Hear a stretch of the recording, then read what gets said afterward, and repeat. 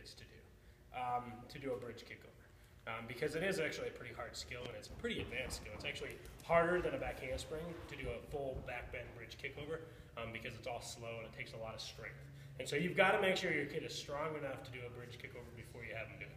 So what I always have them do first is sit down, lay down. Do a bridge. Good, now come back down. Now go back up. They have to be able to do this like 5 to 10 times before I would let them do any sort of bridge kicking over. You have to be able to go up and down. It's like bridge push-ups. Because then I know she's strong enough to kick over. Okay? And so that's the first step, is making sure they're strong enough to do it. Then what you do is, stand up. Nope, lay down, lay down. Lay down, big bridge. Then the next step would be to do your bridge and lift one foot up. Now lift the other foot up, so switch feet. And practicing going back and forth like this, and see if they can do like 8 of them in a row, would be really cool. And then they can actually start to do little jumps. Well, not quite like that. They can go 1 foot up, now switch feet.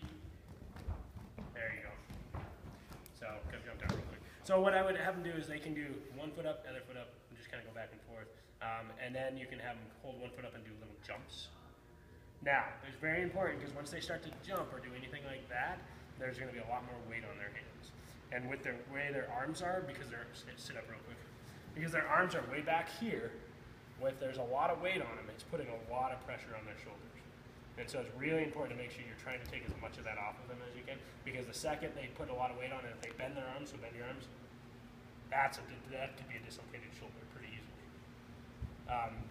So it's really important that we are fully spotting this skill, because it's a one that I've actually seen little kids do and dislocate their shoulders, and it's really not cool.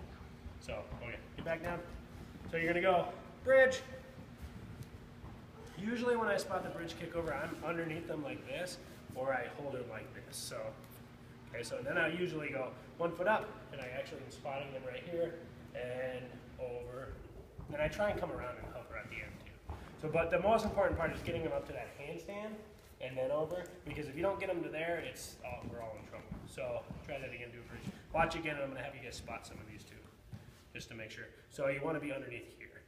It's not like, this is the strongest position to be in. If you're a little bit stronger, like me, sometimes I go underneath the head, but this is a really hard spot. And it's only for good kids. So when they first start doing it, it's this, and you want to help them feel their shoulders open too, so you can use your elbow to kind of push them back, and then you're going to lift them up. So I have pretty much all her weight, and so there's not a whole lot of pressure on her arms right there. So that way if she were to bend, she's not going to land on her head, hurt her shoulder, hurt an elbow, anything like that.